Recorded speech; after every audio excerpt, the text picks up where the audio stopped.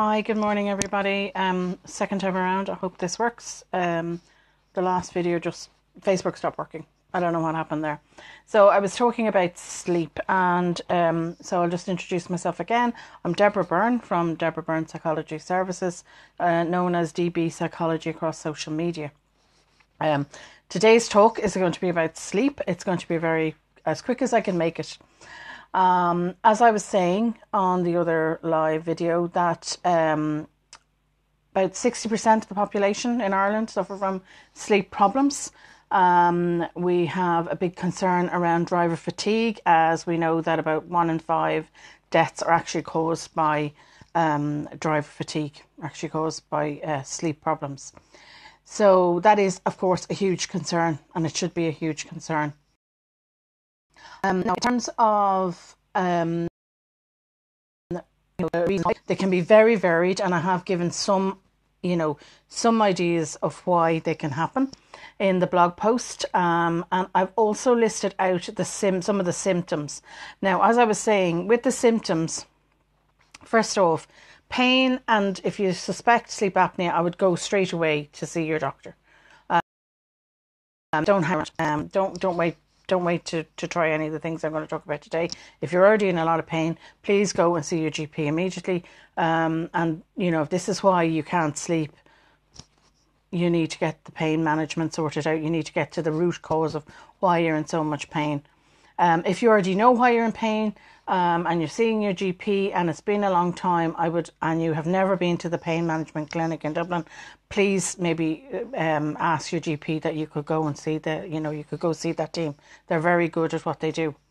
The same thing for sleep apnea. If you suspect it's sleep apnea, go speak to your GP. They will refer you on to the clinic in Dublin. There is a clinic in Dublin that I know of. I'm sure there's other ones around the country. Now, sleep. As I said, huge problems. The symptoms that you get with regards to sleep, they can be mental and physical. So if you are suffering from high blood pressure, increased heart rate, you're stressed, you're going to be getting more angry, you're going to be getting a whole load of things. And I've listed them out. There's some really, physical symptoms that we can get from lack of sleep. Always mention to your GP that if you go in with a physical symptom, oh, by the way, I'm getting a lot of sleep as well. So, do mention that, because one can trigger the other, or it can be reversed. So think about that. Now, in saying all that about the symptoms, check out the blog, www.DBpsychologyservices.com. What I want to talk about today is some ways in which you can help yourself. The obvious one, and I state that in the blog, it's very obvious. Cut back, particularly if you're a coffee drinker. I would try drinking coffee by early afternoon, by lunchtime. I know some of you are going to be going, no way, not happening. I have one of those coffees too, and not happening. But guys, really, if you're having sleep problems, it would be a small sacrifice to get your sleep, sorted. Again, alcohol, we think of alcohol, that'll put us to sleep at night. Yes, it does, but once you've had a short sleep, it will then wake you up. So, you have to think about that. Am I drinking too much maybe before bed? I fall asleep as a result, and then I'm wide awake. It could be because of the alcohol, because of whatever you're drinking before bed. So again, try and cut it out. Again, smoking as well is I would say to you, get help if you need to quit smoking. The other thing is, now, the usual suspects: your diet, your exercise. They have to be healthy. You also need to create stress reduction. So if you're very stressed, I would check out my blog. I give loads of tips on how to reduce your stress. I give loads of tips on, there's another blog there on time management. And I know it's for women, but, it's for guys as well. Check it out. You need to balance that time management and reducing your stress. The other thing I would say to you is, now, meditation. When I have somebody come into me, I always tackle meditation with them. It's a form, I want to get them relaxing as much as possible, and I will teach them meditation techniques. It doesn't matter. Are you usually do use mindfulness myself. I have found mindfulness brilliant to help my own sleep issues that I had a number of years ago, and it really did. But mindfulness isn't for everybody.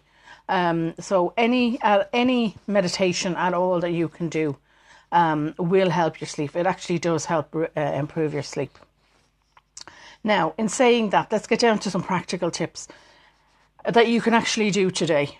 Your bedroom, is it decluttered? Because, walking into in at the end of the day, you're tired, you're exhausted, you want to get to sleep, and you look at this messy room, your brain is going to go, oh God, not conducive. It's not conducive. It really isn't. It sends a signal to your brain, okay, this is not a nice room to sleep in. So you want to make sure that, you're decluttered. So maybe take time at the weekend to just declutter your bedroom. Have a laundry basket, change the bed sheets. Is it a nice place to sleep? Okay, next practical thing you can do. No television, no technology, no work in the bedroom. Bedroom is for sleeping and for sex, and that's it. Get rid of the television out of the bedroom, okay? Get rid of the phone. Don't bring your phone to bed with you. Do not ever bring your phone to bed. Certainly do not have any other technology in the room, and no work. Have a designated spot where you do your work, whether it's the dining room table or the kitchen room table, and then you tidy it away and you put it on, wherever you put it, and leave it there. And the same with the phone. Have a designated area in the house, and kids are the same. If you've got children, get the phones. Everybody leaves their phones there, and be the adult and show the kids, this is where I'm going to put my phone at night. I don't bring it to bed. You're not bringing it to bed. Next is think about journaling. Okay, so you want to get your body to relax. You want to start getting to relax. So in order to kind of tell your brain to decompress, it's okay to do a journal where we just get all those emotions out on paper. It's okay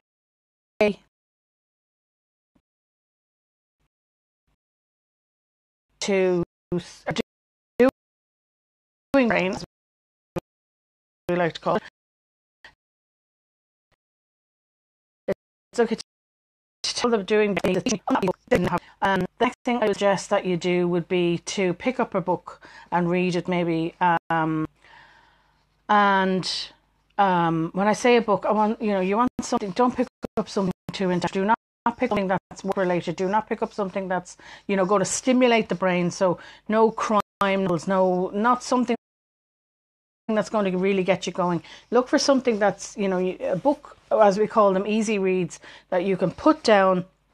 And it doesn't matter if it's a month later when you go back to read it, you'll still be able to pick up where you left off. It's a very easy, relaxing read, totally relaxing. It's a good way.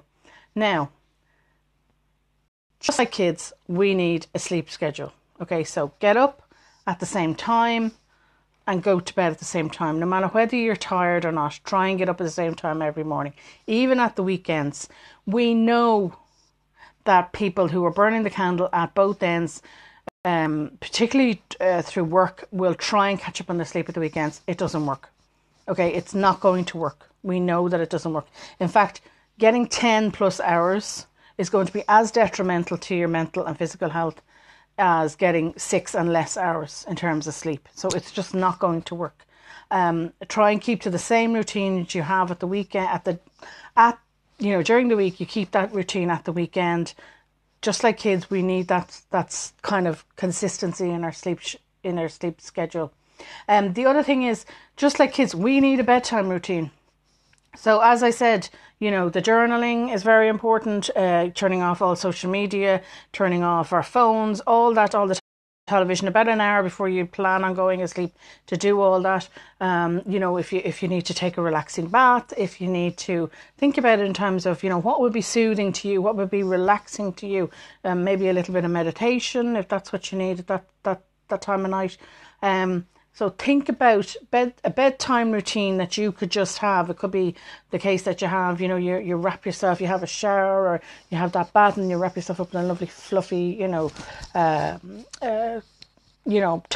and, you just start to relax and, turn off the main lights, and you only have a little side light on. Maybe reduce reduce the level of the wattage and things like that, turn down dimmers and things like that. And, soothing candles, the scent might be soothing. So think about that in terms of how can I very simply create a bedtime routine for me. And I, have a look at kids' bedtime. Sometimes we don't mention and we don't talk about having an adult bedtime routine. But I'm sure there are lots of places out there that have them.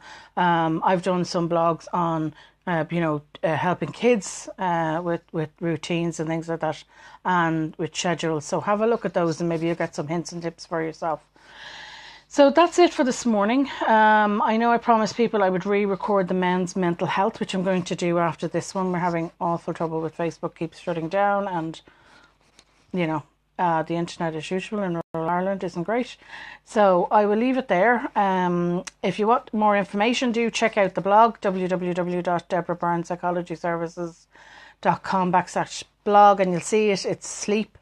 And it's about 15 tips on how to improve your sleep this week. So I will see you all next week, and thank you all for listening this morning. Goodbye.